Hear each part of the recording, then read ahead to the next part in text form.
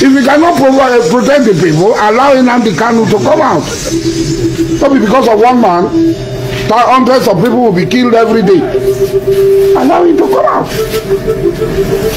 It's as simple as that. The life of these people are more precious, more important than keeping Nnamdi Kanu in the prison. You do not have the power, the strength, the wherewithal to provide security for the people. You are not talking of property. You are not talking of, you don't have. It's as simple as that. My country people, today I want to tell you something I know, or something you need to know. This is not about who you love or who you like. It's about the country. It's about humanity. We are the players now. We are the one who talk about what is happening in the world. We talk about what is happening in our country. Maybe 15, 20 years from now, maybe the younger generation, people that are in their 15 now, 16, 20, 15, 20 years to come, maybe they are the one who will be doing what we are doing now. Then by then we will just be, watching them. So whatever you say or do now, that is what they are going to use to judge you in future. If you are the one who always clap for the people in government and you are benefiting nothing, they will also remind you, oh God, this is what you were doing. But if you are the one, when you see the truth, you say it. When you see people doing something that is wrong, you let them know. People might not understand now, but they will understand in the future. They will begin to study whatever we will do now. The coming generation, the next generation will come and be studying our videos, our messages, and know who is for the truth and who is fooling themselves. And Asare Dokubo is telling our military that you keep Nnamdi Kanu in prison, waiting trial for over 3 years. And people are dying. Insecurity in the southeast. They are kidnapping. They are killing themselves. Group of criminals who claim they are IPOB or IPOB themselves. Samelepa boys doing whatever they like, enforcing sit at home, telling the people when to come out, when not to come out. And we have a government who make only noise.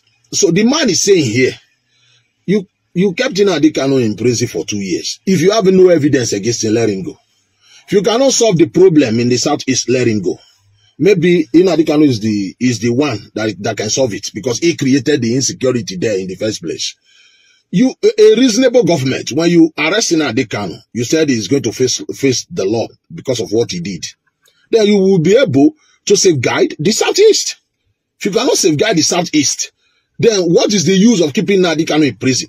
What Asare Dokubo is saying now is what I said a month ago or 2 months ago. Did I lie? Because the thing is getting frustrating. A failed government. Let me play you another video. Simon Ekpa is in charge in the southeast. Simon Ekpa determines what happens in the southeast. If you are yet to surrender, I have surrendered. I have given it up to Simon Ekpa. He is in charge. All these mumu where they walk up and down, where they call themselves governors of the southeast, they are not in charge. All those charlatans where they call themselves governors, they are not in charge. There is no point deceiving myself. I have surrendered to Simon Ekpa fully. He is in charge. He is the leader of the southeast. He determines what happens in the southeast. Whatever he says stands. Look at what Soludo did. The other day he went to the market and started embarrassing himself that he has ended Monday sit at home.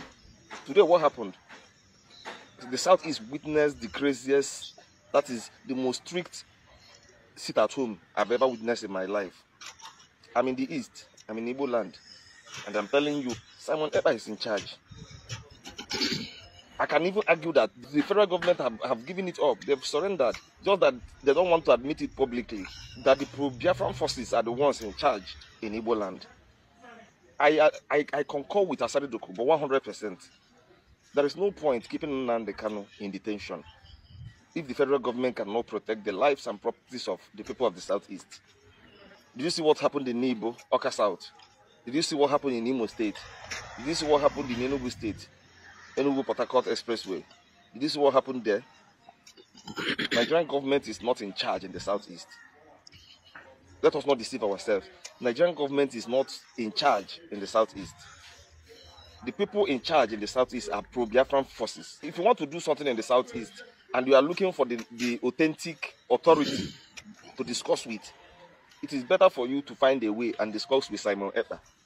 He is the leader of the southeast. He is the one in charge of the southeast. Nobody they breathe. First come, first collect. Nobody they breathe. Me too, I don't see believe. The recognized power and authority in the southeast is Simon Ekpa, as it stands today. When you discuss with any southeastern governor or all these NNANMDI, you are doing that to your own detriment. The sit at home, Monday, Tuesday sit at home is the highest I've ever seen. And it is happening at a time when Governor Soludo is declaring that he has ended Monday sit at home. And this is happening. Nigeria federal government, you cannot protect lives and properties of the people in the southeast. And you are still holding Nnamdi Kanu. For how long will this continue? It is unfortunate.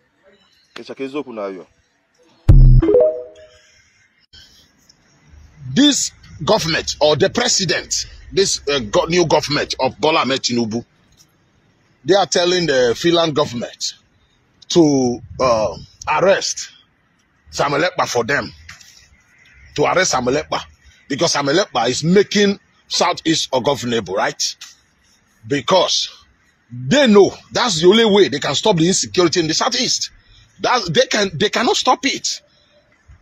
The way it is now is like those boys are even powerful than Nigerian government. They can't stop it. What they want to do is to be asking the Finland government. And the Finland government not listening to them because Nigeria government is some serious. They are not serious. You know, it's a shame. Finland government not listening to them. Why bothering yourself asking Finland government? You are disgracing yourself the more. That one Samuel Ekpa in Finland is the one in charge of some part of Nigeria who tell them when to come out, when not to come out. Nnamdi Kanu is crying here. Free me, I can stop this nonsense. And you are going there to go and catch Samuel Ekpa. Is that not the language of a fair president and a fair government? I know president supporters will come here. If you people try this rubbish here, I will block you people for life. You are not the one to defend the governor or defend the president. You have people defending him. You have people that they are look at me. What am I doing here in foreign land? Hustling my life. I'm here to tell them the truth. You went to go and arrest Nnamdi Kanu. But the people in the southeast are living in fear, dying in fear. You can't protect them. Is that a country? You want to free Samuel Ekpa. You want Samuel Ekpa to be, you want to arrest Samuel Ekpa. What will it change? You arrest Nnamdi Kanu. What did it change? If you know you cannot protect the people of the southeast, free Nnamdi Kanu so that Nnamdi Kanu will stop this nonsense. Use your head. The people in government, use your head. How can you, all the evidence against Nnamdi Kanu, you don't have it. Or you want to play your usual game, just arrest somebody and dump him like that. It doesn't work like that. If you practice democracy, practice democracy. If you don't have evidence, let him go. Let him go. If you don't have evidence, I've been saying these things. Because in Nigerian government, is the same thing Jonathan did. He cannot stop Boko Haram. Boko Haram rubbish his government. Cannot stop Boko Haram because he's not there to solve Boko Haram. Just like Bola Ahmed Tinubu, he's not there to solve any problem. With the way that's it. It's not there to solve any problem. How can Buhari government listen? Buhari government arresting Nnamdi Kanu. He did not judge him. They were postponing the case in the court for him to leave office and push it to Tinubu. Tinubu want to do the same. Postpone the case, push it to no. Nigeria government, solve one problem once for your life. Solve one problem. The people in Samuel Ekpa in charge of the southeast is the one telling them where to come and the governors are there. Let me tell you people something before I go. The reason why Samuel Ekpa is progressing, giving command, and people are listening, the truth of the matter, 80% of the people of the southeast, the Igbo, believe they want to separate Biafra is the only solution to this nonsense that is happening in Nigeria. It's affecting everybody. They believe. Not that Samuel Ekpa really have. Do you think people are sitting at home? They are sitting at home because they forced them. They are sitting at home willingly. Tell yourself the truth, willingly. A reasonable government, what the reasonable government will do is to call all of them together. All the Southeast leaders come together. No time for joke. I have so many things to take care of. People are distracting the rest of us. If you want to go, when are you leaving?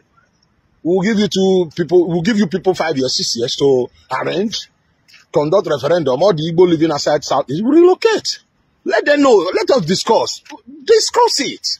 That's what they want. Give it to them. Let them go.